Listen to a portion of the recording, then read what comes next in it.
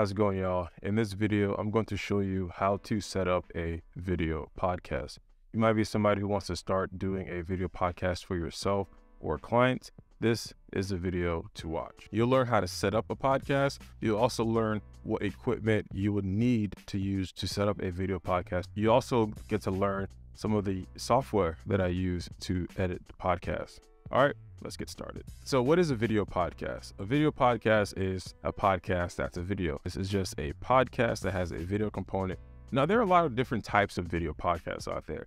There's so many people talking about different type of things, screaming at each other, agreeing or disagreeing. Some video podcasts are like this, where it's just a camera, one microphone, and one person. Now, those are a bunch of podcasts that I just threw out there as examples.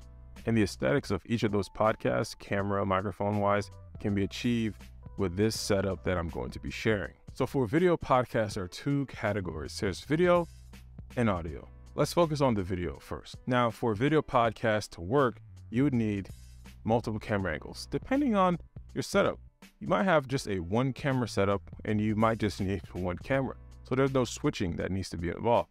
Or you can even just use your webcam on your laptop. But I would recommend using multiple cameras for the simple fact that multiple angles on a video podcast makes the podcast a lot more interesting, because you can have one camera for the host and then one camera for the guest.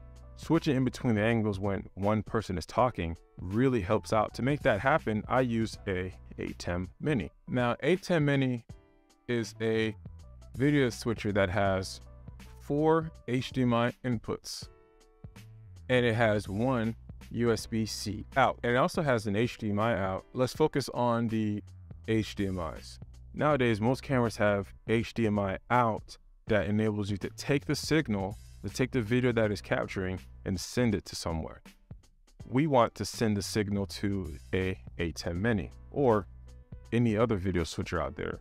Now, if you have two cameras, you'd be able to connect an HDMI cable to here, then connect it to the ATEM Mini. That's camera one. Then you have another camera two, and camera two will have an HDMI out to the ATEM Mini. So now this is input one and this is input two. On the ATEM Mini, it makes it really easy because each of these are numbered. This is input 1, 2, 3, and 4. When switching, it lights up and you'll be able to see which input is currently active on the screen. So to sum it all up for the video part is that each camera will have an HDMI out to the ATEM Mini. The ATEM Mini will have a USB-C cable to my computer. My computer, I'll open up a program like Ecamm Live. So Ecamm Live will be recording what the ATEM Mini is taking from these cameras. And each camera will have an SD card. The SD card works as a backup because each camera will be recording a video. Ecamm Live will be recording whatever the ATEM Mini sees. So all the switching will be recorded. So I'll have a backup with Ecamm Live, and I'll have a backup for each camera just in case, because hey, mistakes happen. Now let's get to the audio. There are several ways you can record audio. You can use a USB interface like a Rodecaster Pro 1 or 2 that takes 4 microphone inputs, and you can record them onto a micro SD card or an external hard drive. The Rodecaster Pro 2 has the external hard drive recording capabilities. The Rodecaster Pro 1 does not.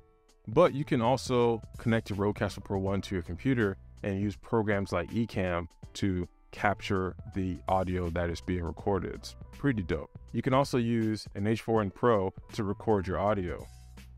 I actually like to simplify my whole workflow by using a Sony K3M XLR adapter. It attaches to the hot shoe of my Sony cameras, and I'm able to connect 3 audio inputs. I'm able to connect 2 XLRs and a 3.5 millimeter jack. So if I want to play music, or if I have a lavalier and it's baked into my video.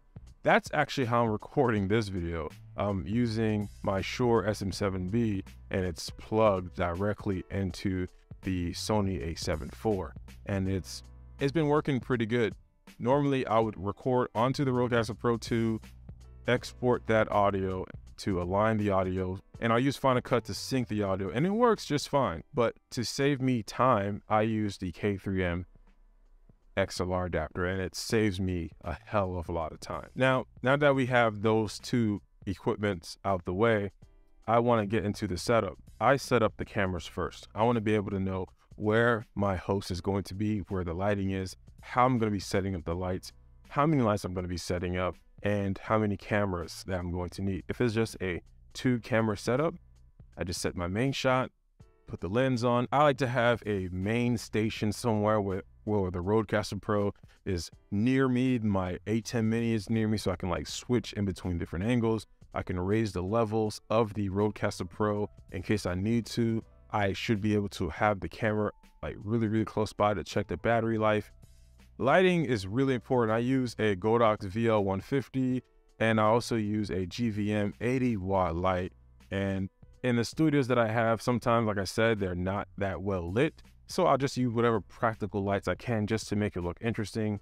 And for me, like the main thing is to eliminate any potentiality for failure. While I'm setting everything up, I'm wearing headphones, testing out the microphones as I plug them in, as I'm plugging up adapters.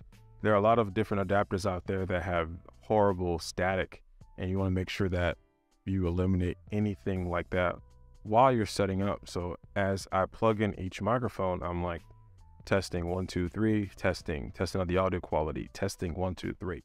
Hey, yo, mate, we're testing out the microphones, yeah? Making sure they're all tip-top shop, yeah? I test that out, make sure that it sounds and looks good.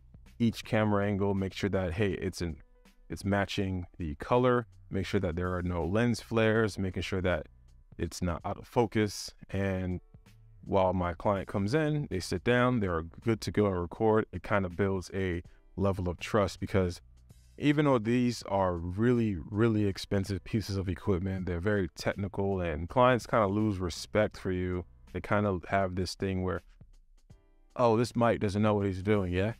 Because you have a bunch of wires all over the place and something might fail. So when something fails, they blame it on you, and they'll assume that you don't know what you're doing, but they don't even know what an HDMI is. But they'll call you stupid. You'll make mistakes. Mistakes are going to happen, but it's just eliminating the potentiality of mistakes by just testing everything. One thing that I do is that I kind of anticipate batteries to die. That's just something that we anticipate and we know, which is why I use a V-mount battery. Now, a V-mount battery, they're like a lot larger. I have a 190 watt-hour battery for each camera, and each camera never dies. I never run into problems where my V-mount battery is dead. But in the event that they do die, or the event that a guest or a host knocks over the battery, which probably never really happens, but in case it does, you still have multiple camera angles running. The thing that you want to focus on is the project a complete dump after this? If you have one camera and you have one microphone and both of them go out, your show is over. But if you have 2 camera angles and 2 microphones, your host can still run, your guest can still run. You just have to make sure you get that camera back up or that microphone back up. And that's how I like to think about things, and that's why I always have a backup. I mean, that's pretty much my whole podcast workflow. I hope y'all enjoy that video. I tried not to make it long, but it kind of ended up being a very long video. Thank you so much. I will also create a list of everything that I mentioned.